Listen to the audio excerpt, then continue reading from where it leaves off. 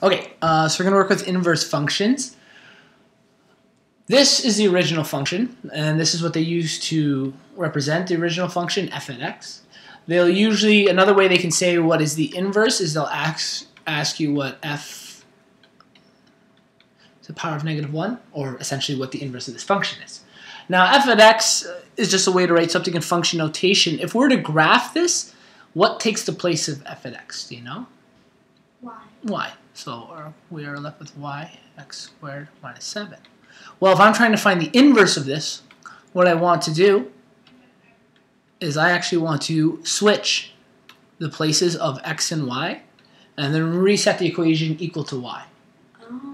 So I'm now left with x is equal to y squared minus 7. Okay.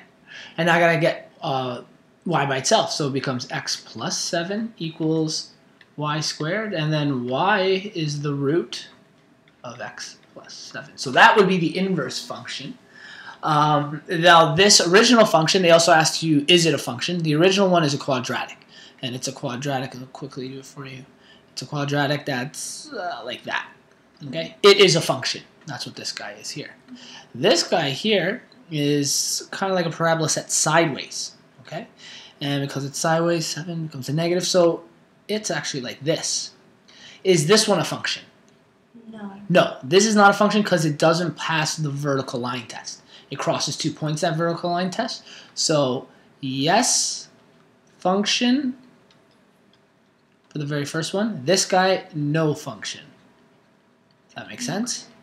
Okay. And that's essentially how you find the inverse of something. Is the square root x, is it always going to be a sideways parabola? Yeah, that's the shape it tends to make. Now, sometimes they tell you to represent it as, we're trying to tell if it's function. Sometimes they'll tell you to represent it as only the upwards one, but it is technically both. It doesn't become a function, essentially what it is. Okay.